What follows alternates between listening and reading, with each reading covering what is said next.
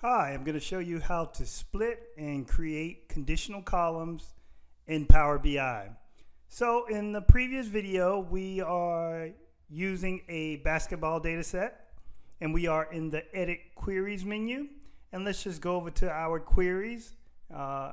We had a tab that we brought in from an Excel that had Jordan career stats, Lebron's career stats, and what we did was appended those two tables to add one, and we created this table. We also created a custom column. If we go over to our applied steps, where we added the player's name, Jordan, and we added LeBron's name. The last thing we did was we connected or merged this table with our append table so we could have the full name of the teams.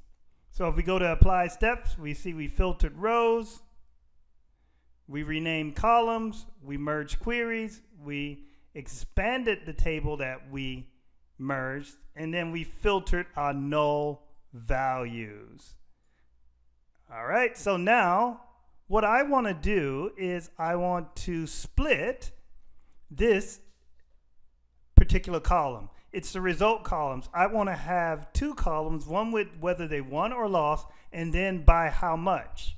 So first thing we're going to do is highlight the column.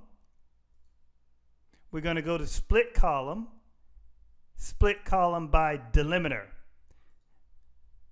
So now that we know that we want to split the column by delimiter, what delimiter do we want to split it by? We have options here.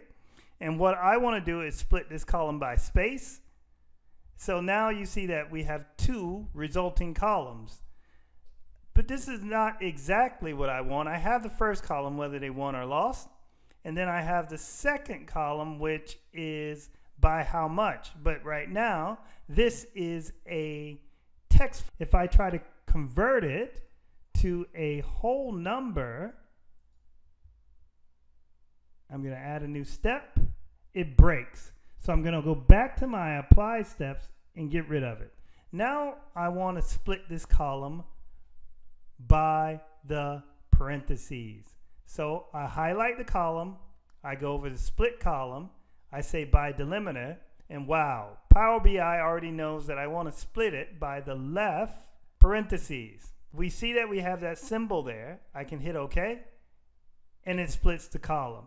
Now we have two resulting columns, but I don't need this one. Now we only have one more thing to do. We can split this column one more time, and let's see if Power BI finds the other delimiter. Yes, it does. It's the rightmost delimiter, which is a parentheses. I click this. It gives us two columns. So I know I would like to have my numbers and eliminate this column. Now we have whether they won or lost and by how much. Okay, let's change these titles. I'm going to call this win or loss. I'm going to call this results.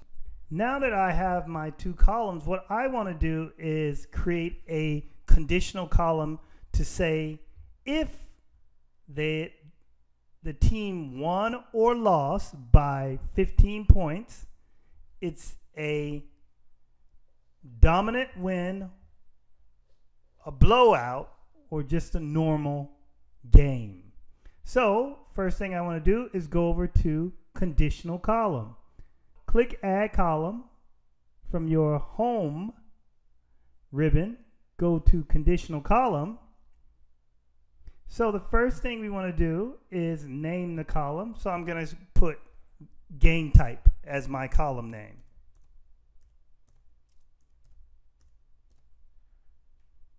Then we want to say if, so we make the conditional. So if results are greater than 15, so if results are greater than 15, let's call that dominant.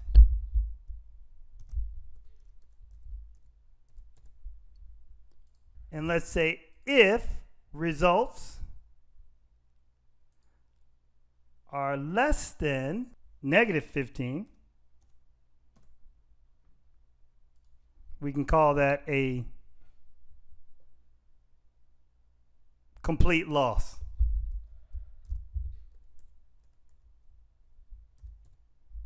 Else, we'll just call it normal.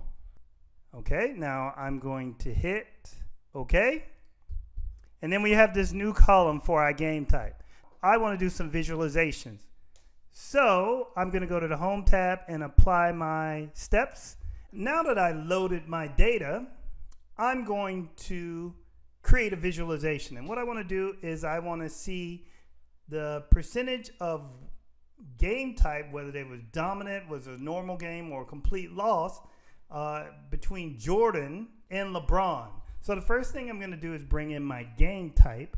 So here's my game type. I'm going to bring that in also, game type again, and count each one of those instances. So I bring game type in again. I convert it to a count by right-clicking it. And now I have the count. So now that I have the count, I want to turn that into a pie chart.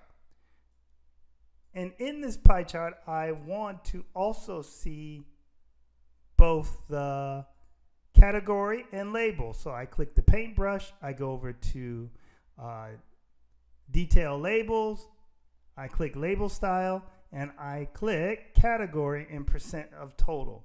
So right now we know that this is LeBron and Jordan together. So I'm just going to copy and paste a new pie chart. We still have the same ones here, but now what we can do is add a visual filter to this. So we have player, and then I'm going to go over to where it says filters, drop that in, and for the left I'm going to choose Jordan, and then I'm going to bring in player to visual filter on the right pie chart, and I'm going to bring in LeBron. Now we can see that their stats are amazingly close, but we know that they played different teams and there were different results. So I'm going to bring in my franchise, which has all of the teams, and I'm going to make that into a slicer. Now that I have a slicer, I'll be able to quickly click and see how they performed against each team. Now that I have my two pie charts, I want to create an image of Jordan and LeBron. So I've gone and downloaded some images. I have those images here. So I'm going to get Jordan. I'm going to bring him in there. I'm going to click and bring in the LeBron image. Now that we have both of them there, we have a kind of easy, interesting little dashboard that we can see. And then maybe one more cool visual we can add. Let's bring in the card and bring in their average points so we can get points. We can go up to our field and click, instead of sum, average. We can duplicate that because we know that we need to add our visual filter. This one's a bit big, so let's bring that down a little bit. Let's bring that down a little bit.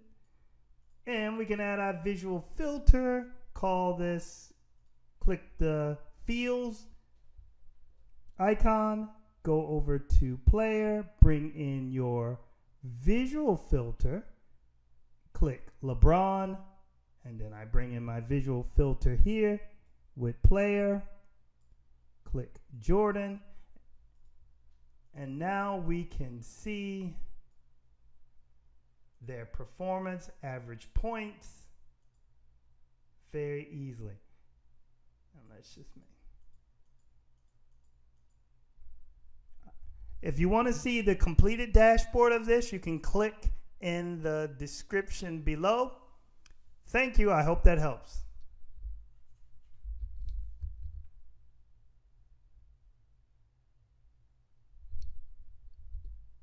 add a quick little title here. I decided to put Jordan on the left and LeBron on the right. So I can, if you highlight that, you'll be able to get the font options. I'm going to choose Arial Black, and I'm going to make this quite big. I'm going to drag this over, expand it.